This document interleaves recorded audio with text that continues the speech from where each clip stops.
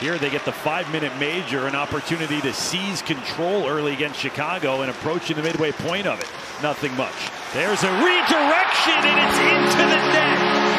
Pavelski's pass went off the skates of Seth Jones, and just like that, the Stars open the scoring.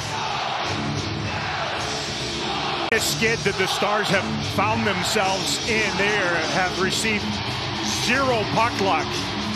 And after the entry by John Klingberg, it's an intended pass that is kicked into the net by Jones, Seth, and Lankinen just got a late start on it. It was intended for Roope Hintz.